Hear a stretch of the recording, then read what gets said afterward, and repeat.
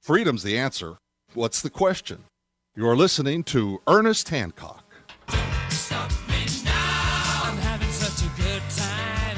I'm having a ball. Don't stop me now. If you want to have a good time, just give me a call. Don't stop me now.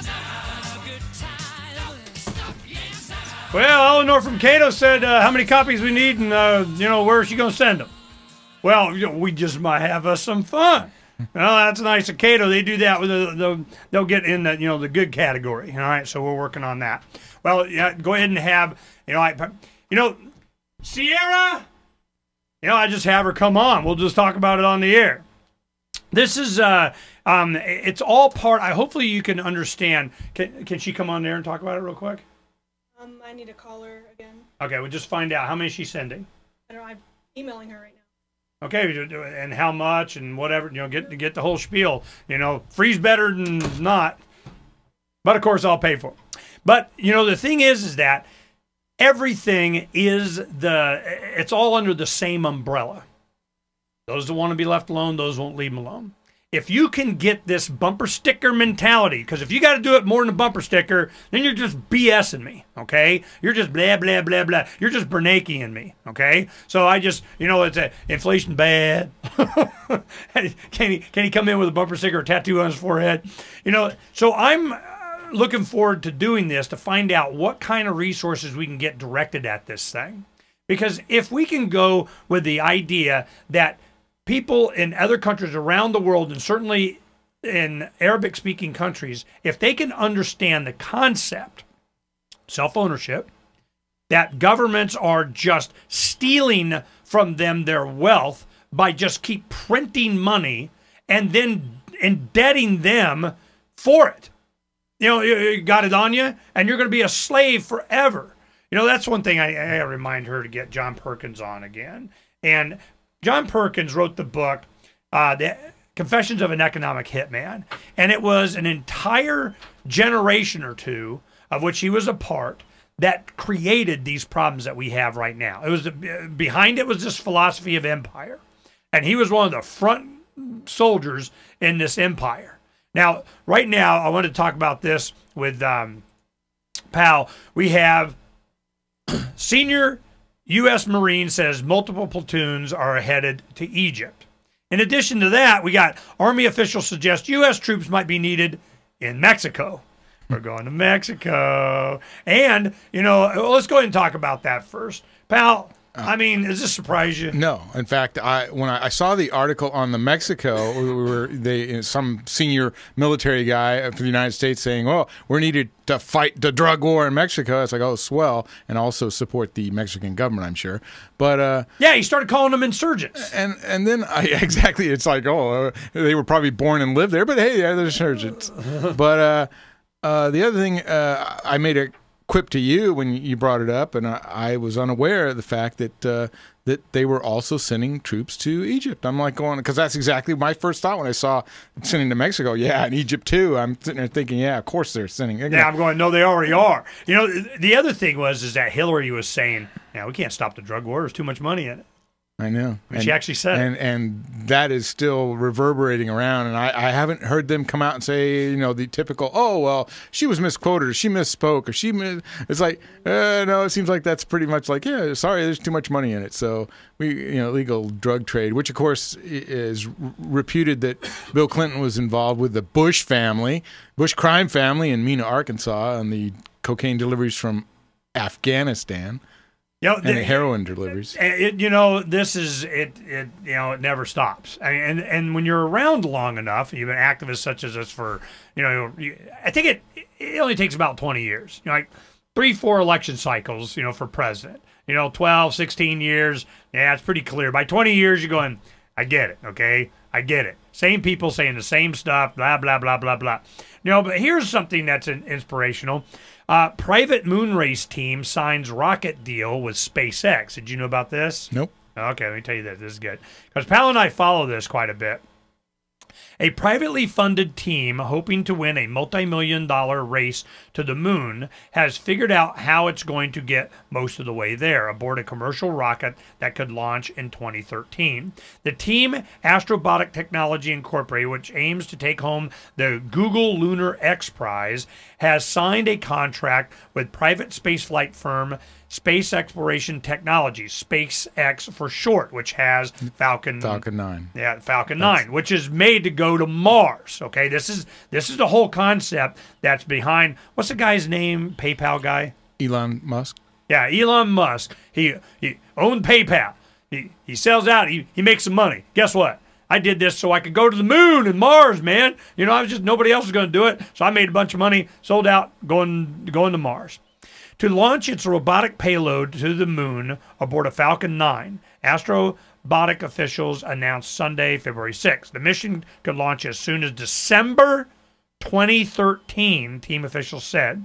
Astrobotic's expedition will search for water and deliver payloads with the robot narrating its adventure while sending 3D video.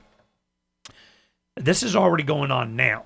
Within a couple of years, private space travel is going to be very commonplace. And there's only one thing in technology that we're waiting on to have a big, giant expansion of. We're going someplace else. Propulsion. That's what this whole thing is about.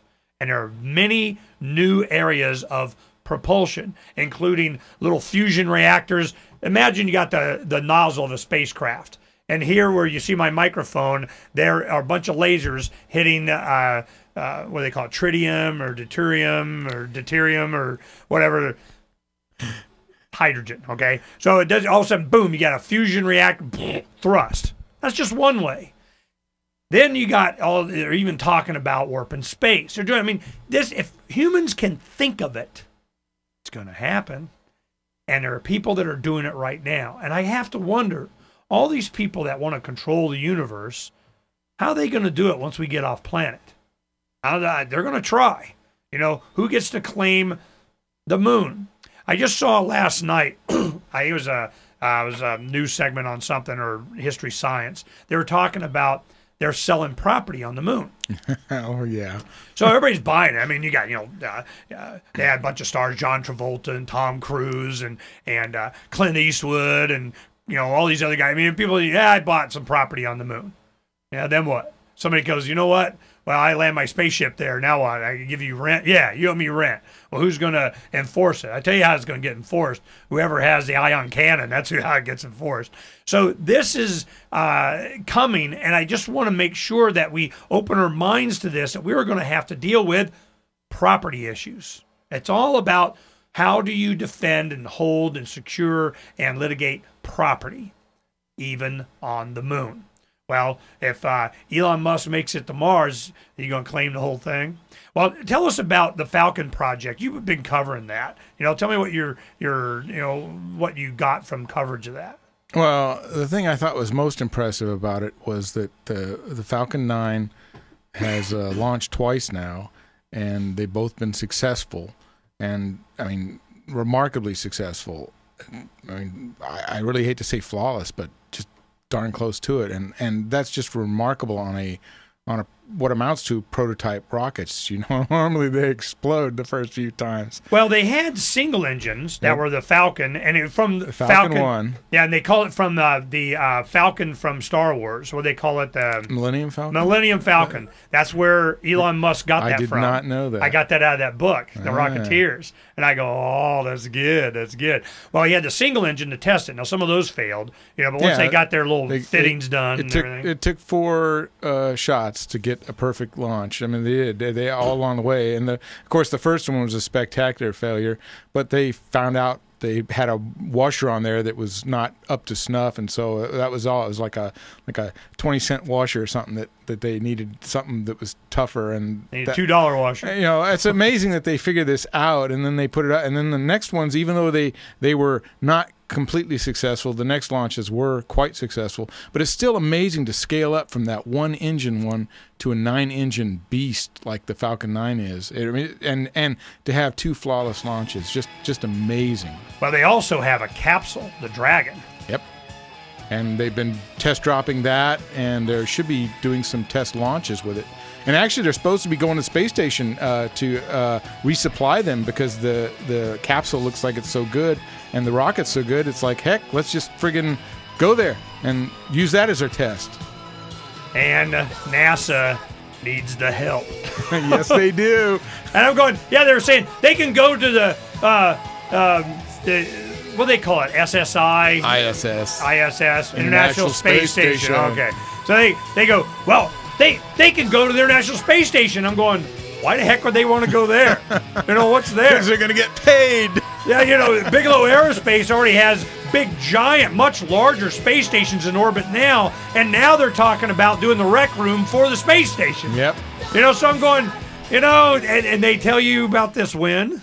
Uncovering the secrets and exposing the lies. That's what readers of freedomsphoenix.com get every day. Readers of freedomsphoenix.com are constantly provided the information that detail the real news between the lines of propaganda about government policies and the true relationship we all have with coercive governments. Learn the true condition of our economy, innovations and technological breakthroughs in energy, health, computer science, and space travel. Learn the truth well before it's admitted to in the lamestream media, the media that is so last century. Corporate media has evolved into nothing more than distributors of government propaganda, but we now have a fantastic alternative. FreedomsPhoenix.com provides constant news updates on the issues that affect our lives in the most important ways. Our liberty and our property are under constant attack, and FreedomsPhoenix.com provides the understanding behind the propaganda while encouraging the participation of our readers. Join us at FreedomsPhoenix.com. That's freedoms with an S, Phoenix.com. FreedomsPhoenix.com, where the revolution between the ears has already matured.